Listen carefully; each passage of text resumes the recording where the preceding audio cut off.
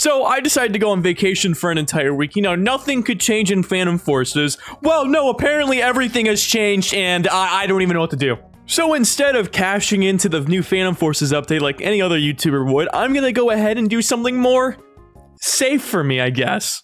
Just to get back into things, I'm gonna be talking about the Deagle L5. Now you might be wondering, Corny, what about the Deagle L5 has possibly changed? Nothing. Alright, end video. Nah, I'm just kidding. So, the Deagle L5, what's so special about it is, you know, you see this nice little barrel on it? You know, looks a little bit familiar, doesn't it? It looks like a good old muzzle brake. And so you're probably wondering, Corny, what's wrong with the muzzle brake? But here's the thing, if you look at the barrel, I don't have a muzzle brake on it. But now we're gonna go ahead and add the double muzzle brake. Oh my god, is it beautiful. So technically, it should have no recoil because there's 2 muzzle brakes on there. So let's test it out. And so we're just gonna go ahead and test out the recoil without the muzzle brake. You know, not that bad.